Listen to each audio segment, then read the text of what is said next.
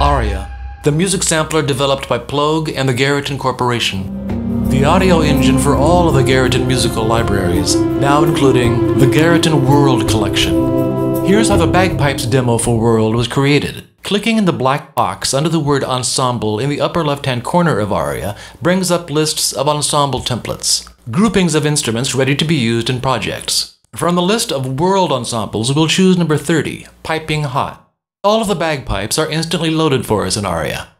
The controls in Aria's mixer have also been preset for us, various volume levels, different panning positions, and various amounts of send. We're going to customize this preset, first emptying slot number 6, the melodica. We want to increase the number of bagpipes. All we have to do is go to each empty slot, use the cascading menu, and under Europe's Winds, we'll find bagpipes. After choosing an instrument from that folder, we can now use these little arrows to go forwards and backwards, filling out the rest of our slots with more bagpipes. We want some basic percussion in this track, and so once again going to the World Instruments menu, we're going to Percussion, we're going to use an odiko and a bodhran. Now that we have all of our instruments, we'll start auditioning them.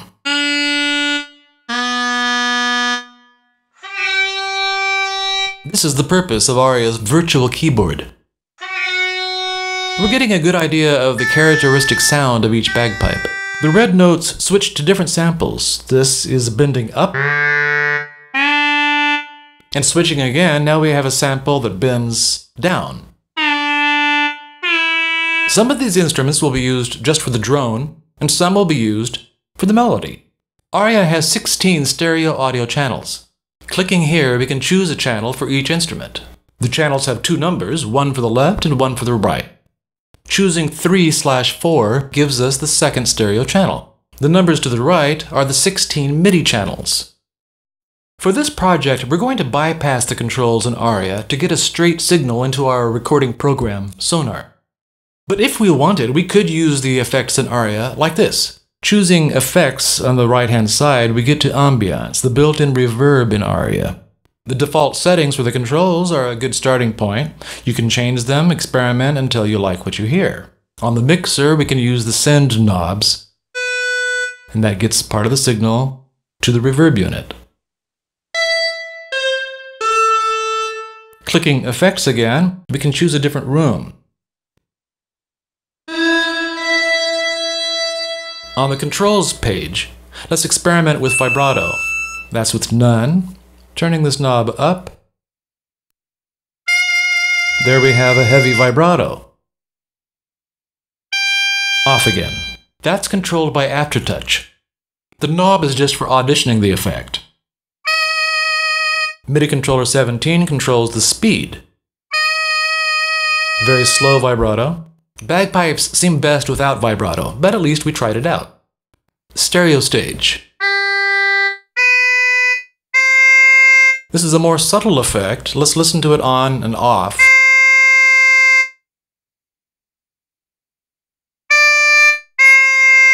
It gives a fullness to the sound with early reflections. Now, let's try auto legato. With my keyboard, I'm able to play a trill. With it off, we're playing polyphonically, and we can't do trills. Monophonic playback will be good for this. With the project laid out, now we're going to YouTube. We're looking for a guide, an example to show us what a bagpipe band really sounds like. Bagpipes is a good search term. And after looking a while, we choose this one. Scotland the Brave, played by the Highland Mist Pipe Band. This will work fine, even though it's a noisy recording. There are various download helping programs. Firefox has a download helper. It automatically starts spinning when there's media playing. We choose this to keep in our project folder. The default format is MP4. We want to convert that format. Sonar likes AVIs. Well, WinX HD is a free utility. There are many. It works very easily. In the download helper, I right-click to open the containing folder. Simply drag the MP4 into the converter. These default settings work pretty well. I direct it to where I want, converting it to AVI, and then deleting the MP4 from the folder, since we don't need that. Now, back in Sonar, we open up a new project. When a video file is dragged and dropped into a new Sonar project, the soundtrack is all that's brought in. By importing, I could have both visuals and sound, but we only need the soundtrack. Now we'll check the results. Yeah, that'll be fine. That's what we'll play along with. After taking a guess at the tempo, we can lock that down even better so it's easier to play along with. Right there, we can find the beginning of a measure, but it's before the measure in the timeline. In Sonar, if we right-click at that point, we can set the measure or beat at now. The audio and the timeline are now more synchronized, so we can use a metronome. We'll do that for the rest of the song, and then we'll have a tempo map we can work with. No matter what recording software you use, you need to set up your MIDI tracks. In Sonar, this is very simple. We just need to make sure each MIDI track is directed towards Aria and to the various MIDI channels. Now I will start rehearsing the piece, listening to the playback of the video soundtrack.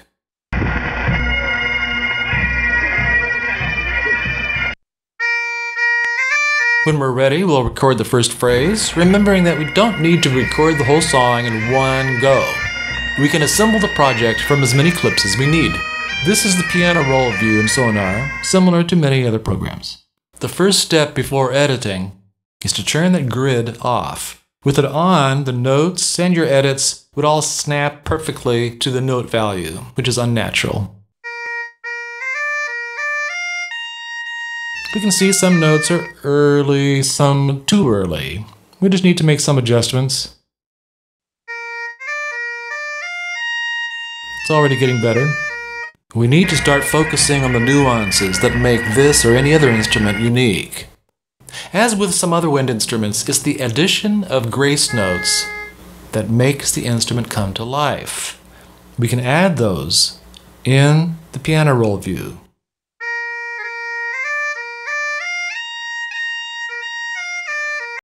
Some can be quite a distance from the following note. We need to pay attention to the velocity values also. Changing that to a low value, you can hear the softer attack. We'll leave most of our notes fairly high. The volume for many Garritan instruments is controlled by CC1, controller 1, from the modulation wheel. Here we are recording it. You can see the data in the lower part of the piano roll view. On the control page, you can see the mod wheel button responding. But this isn't the right sound for bagpipes. We'll erase all that data. Now, after editing our notes, we'll check the entire track with the recording. Now we're going to add the drone. We'll keep each note approximately 2 measures, and with all the notes starting ahead of the beat. That compensates for the way it takes the drone a while to reach its pitch. Bending the pitch is used sparingly on this and on the melody track. The drum pattern. We can do that very simply with our 2 chosen drums. So now we have 1 melody track, 1 drone, and the percussion.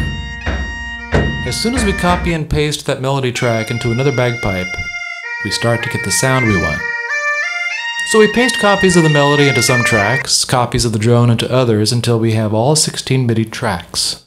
Using 1 copy as an example, here's how we'll humanize all of the copies. Pressing Ctrl plus F1 brings up a CAL directory in Sonar. These are automated editing utilities. Every program has something like them. Random time is what we want. We'll type in a value of 65. Other tracks can be 70, 45, 75, mixing it up. We check the results in the piano roll view, and we see that the notes have been each individually randomly shifted. We'll do more edits by hand here and there, relying on our ears for what sounds best. All of the MIDI tracks have been randomized and hand-edited. Below them are the audio tracks, which are hooked up to the Aria and the MIDI tracks. Now, we want to bounce all of these tracks to audio. Holding down the Shift key, we select the first track and then the last audio track. All the MIDI and all of the audio tracks are now selected. Under Edit, we select the Bounce to Track dialog. Now, we want individual tracks, not the entire mix. We can see in the window now that all of the tracks indeed are selected. There's no harm in just leaving everything checked and saying OK. Now we can mix the project totally in the realm of audio.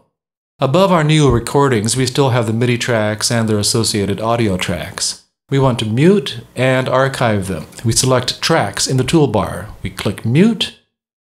All of the tracks are muted. Now we choose Archive, and all of the tracks are archived. Expanding the tracks, we can see with the lit up A and M that indeed everything is archived and muted. We don't need to use Aria anymore, so we go to the synth rack, click the button on the far left, and when the parentheses appear, that means that now that is offline, not taking up CPU power. We want to clean up the view on our screen. We click Track Manager or push M on the computer keyboard. We use the spacebar to uncheck all of those tracks, push OK, and now they're out of view. Here we are on the track view again with nothing but the audio tracks in view. In the mixer, known as the console view, we start setting up what we want to have happen with our audio tracks. We'll play around until we find levels we like for each instrument and different locations in the panorama, pan pots. Also, up here, we'll send different amounts of the signal to the reverberation bus. As with all of these settings, it's a matter of experimenting to see if it sounds right. We choose where the signal is going from this menu, reverb, that's what we want. On the right side of the mixer, we've set up a master and a bus with the reverb plugin. We turn on the EQ section of the master and play around until we find a setting that emphasizes the nasality of the bagpipes even more. Finding an equalization setting that benefits a project is always a matter of trial and error. In the effects bin of the reverb bus, we've added a reverb plugin, adding a little bit of pre-delay and adjusting the other controls until we like the sound.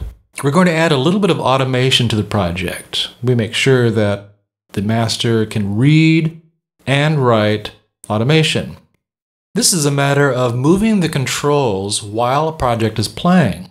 In the track view, we push the bus tab so we can see the master and later the reverb's faders. All we need to do, hover our cursor over this control, and as the project plays back, you can see the automation being recorded. This is a fade up. Our goal is to have our bagpipe band come in from the left. So here is another envelope that we've recorded of the panning position, starting at far left and going to center. And here's the effect of that. The reverb bus has also been automated so that it starts off with more reverb and it gets less as the band supposedly gets closer to us. The more reverb, the farther away. Now the entire mix, which we export as a 2-track master.